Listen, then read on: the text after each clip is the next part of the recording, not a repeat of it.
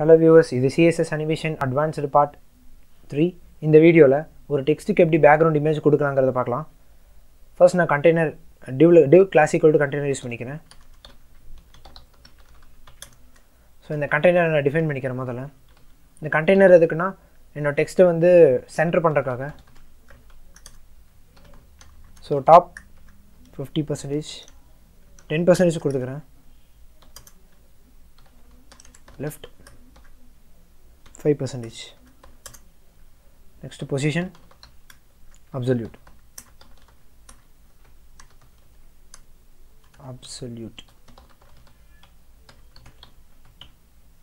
Next இப்போ நான் அந்த டெக்ஸ்ட் கொடுக்கணும். அந்த டெக்ஸ்ட்டுக்கு நான் div class equal to text ன்னு கொடுத்துக்கிறேன்.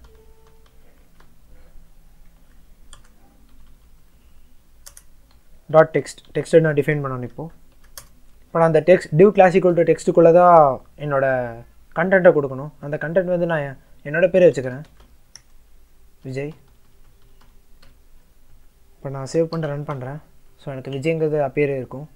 இப்போ நான் அதுக்கு நான் இப்போ என்ன கொடுக்கணுன்னா அந்த ஃபாண்ட்டை வந்து நான் இப்போ பெருசு பண்ணி காட்டணும். அதுக்கு சில ஸ்டைல்ஸ் எல்லாம் கொடுக்கணும். அதுக்காக நான் ஃபாண்ட் ஃபேமிலி யூஸ் பண்ணிக்கிறேன். Font family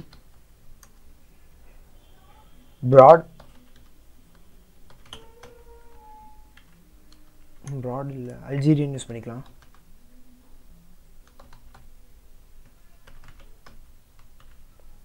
Algerian broad. So next font size should be 30 pixel. 30 வேணாம், இன்னும் கொஞ்சம் பெருசு பண்ணிக்கலாம். 100. நான் இங்கே ஜூம் பண்ணிக்கிறேன். நெக்ஸ்ட் இப்போ இந்த டெக்ஸ்ட்டுக்கு எனக்கு பேக்ரவுண்ட் பிக்சர் என்ன வேணும்னா, நான் ஏற்கனவே பேக்ரவுண்ட் பிக்சர் எடுத்து வச்சுருக்கேன். நீங்கள் ஒர்க்கிங் ஃபோல்டரில் அந்த பேக்ரவுண்ட் பிக்சரை வச்சுருங்க. நான் இந்த ஃபோட்டோ தான் வச்சுருக்கேன். ஸோ நான் பேக்ரவுண்ட் இமேஜ் கொடுத்துக்கிறேன். பேக்ரவுண்ட் இமேஜ் ப்ராப்பர்ட்டி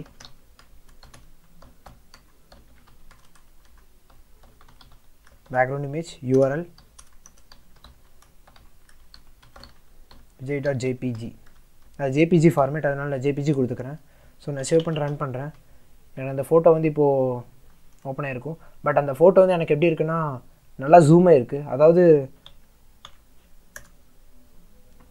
எனக்கு இந்த கைப்பகுதி மட்டும்தான் தெரியுது. இந்த கைப்பகுதி மட்டும்தான் இதில் தெரியுது. ஸோ இப்போ நான் அதை வந்து மாற்றணும். அதுக்கு நான் பேக்ரவுண்ட் சைஸ் ப்ராப்பர்ட்டி யூஸ் பண்ணிக்கிறேன். Background size cover. சேவ் பண்ணி ரன் பண்ணுறேன். ஸோ எனக்கு அந்த இமேஜ் சென்டராக இருக்கும். இப்போ நான் அதுக்கடுத்து நான் என்ன பண்ணணுன்னா, இப்போ இந்த டெக்ஸ்ட்டோட கலர்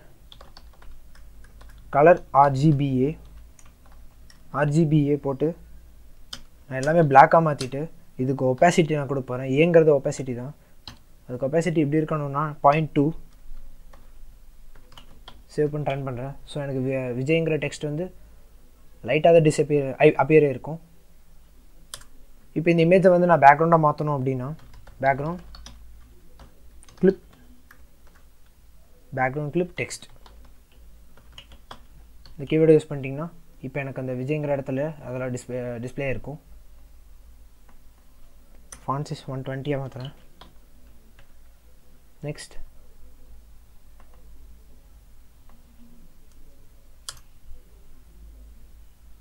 font weight. ஸோ எனக்கு போல்டாக தெரிஞ்சால் இன்னுமே சூப்பராக இருக்கும். போல்டர்.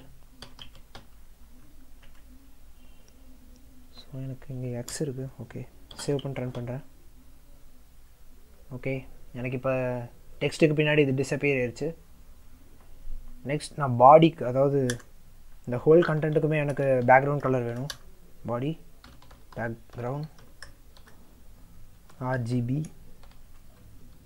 50,50,50. நான் இந்த காம்பினேஷன் யூஸ் பண்ணதால் எனக்கு ஒரு கலர் ப்ரொடியூஸ் ஆகும். ஓகே, எனக்கு ப்ரொடியூஸ் ஆயிடுச்சு. நெக்ஸ்ட் இப்போ என்ன வேலை பாக்கினா ட்ரான்சிஷன் கொடுக்கறது தான். இப்போ நான் ட்ரான்சிஷன் அனிமேஷன் கொடுத்துக்கலாம். animation animate அனிமேட்டுங்கிறது animation name, 2 seconds, animation duration, linear, animation timing function. Next எனக்கு இன்ஃபைனைட் டைம்ஸ் நடக்கணும். Infinite, okay, infinite times. இப்போ நான் அந்த அனிமேட்டுங்கிற கீவேர்டுக்கு டிஃபைன் பண்ணோம். At key frame animate 0%, 50%, 100%. எனக்கு 0% அப்போது பேக்ரவுண்ட் பொசிஷன் எப்படி இருக்கணும்னா, background position should be first எனக்கு வெர்டிக்கல் டைரக்ஷன் வந்து 0வாக இருக்கட்டும். ஹரிசாண்டல் டைரக்ஷன் வந்து எனக்கு எப்படி இருக்கணும்னா 400%.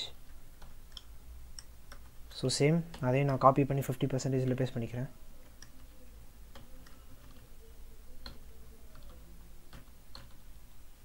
இங்கே வந்து எனக்கு எப்படி இருக்கணும்னா 0. ஸோ இதை நான் இப்போ வச்சு பார்க்குறேன், அனிமேஷன் எப்படி நடக்குதுன்னு பார்த்துடலாம். ரன் பண்ணிட்டேன். So no changes. ஏதோ ஒரு மிஸ்டேக் பண்ணியிருக்கோம். At key frames, okay. எனக்கு இப்போ அது வந்து ரொம்ப ஸ்பீடாக டிஸ்பிளே ஆகுது. பட் அது வந்து 20 seconds மாற்றிடுறேன். ஸோ எனக்கு அது இப்போ கொஞ்சம் ஸ்லோவாக இருக்கும். ஏன் இப்போ எனக்கு நல்லாவே டிஸ்பிளே ஆகுது. பட் எனக்கு 2 இமேஜாக தெரியுது. அதுக்கு நான் என்ன பண்ணுறேன்னா, இதை 200ஆகவும் இது 200ஆகவும் மாற்றிடுறேன்.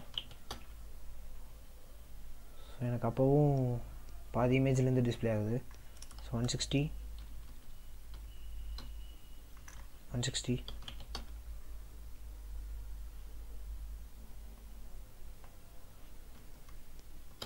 வச்சுக்கலாம்.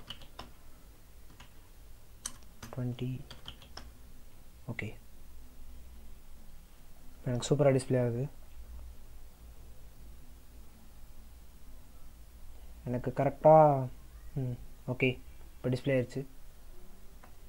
நெக்ஸ்ட்டு எனக்கு என்ன நடக்கணும்னா, இந்த விஜய்ங்கிற ஃபாண்ட் வித் அந்த இமேஜ் எல்லாமே எனக்கு ஜூம் ஆகணும், நல்லாவே ஜூம் ஆகணும். அதுக்கு நான் இப்போ என்ன பண்ண போகிறேன்னா, 120,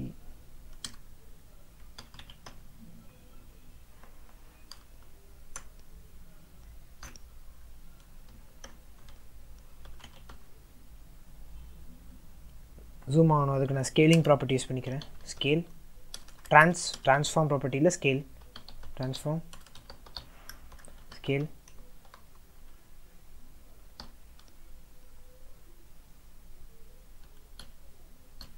ஸ்கேல் வந்து ஃபஸ்ட்டு வந்து 0.0 இருக்கட்டும். நெக்ஸ்ட்டு ஸ்கேலிங் வந்து ட்ரான்ஸ்ஃபார்ம் ஸ்கேல் 1. இங்கே எனக்கு ஸ்கேலிங் 2 இருக்கணும். Transform scale 2. ஸோ சேவ் பண்ணுறேன். எனக்கு இப்போ நல்லாவே டிஸ்பிளே இருக்கும். வாவ்,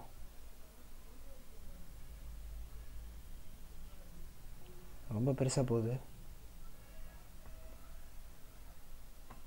ஸோ நான் ஸ்கேலிங்கை வந்து 0.5, 1 சேவ் பண்ண ரன் பண்ணுறேன். இப்போ எனக்கு கரெக்டாக இருக்கும். யா, தட்ஸ் இட் கைஸ். இதே மாதிரி உங்கள் ஃபோட்டோவையும் நீங்கள் இந்த மாதிரி ஃபாண்ட்டில் வச்சு, இந்த மாதிரி டெக்ஸ்ட்டில் வச்சு பண்ணிக்கலாம். தேங்க்யூ.